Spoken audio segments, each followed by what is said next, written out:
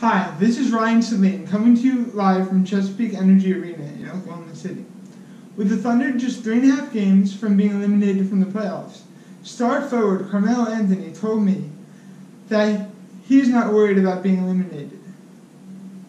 This is coming off of a 3-point loss to the Portland Trail Blazers, where Melo shot 3 for 13 from the field and went 0 for 5 from deep. With just 11 games to go in the season, the Thunder have to figure out something offensively if they hope to make it to the first round. I'm Ryan Celine, ESPN.